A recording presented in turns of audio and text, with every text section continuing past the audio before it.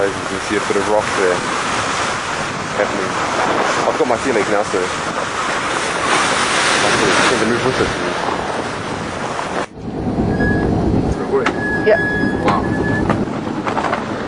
Yeah, so since we left New Zealand 5-6 days ago, we spent a while out of front navigation equipment, which now means we talk the whole mission, taking the log every hour or every half hour, depending on what Dan says. At the moment it's every hour. We've got 100 from the tank. The trial point's 100 feet from the line, so we time how long that takes to pull out. And you do the math, I'll show you later on.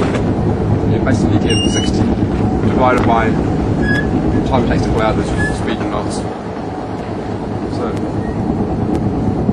stopwatch, do 3 runs, take the average of the 3 to get the time. There's the line running out. Stop. So it's 11 seconds.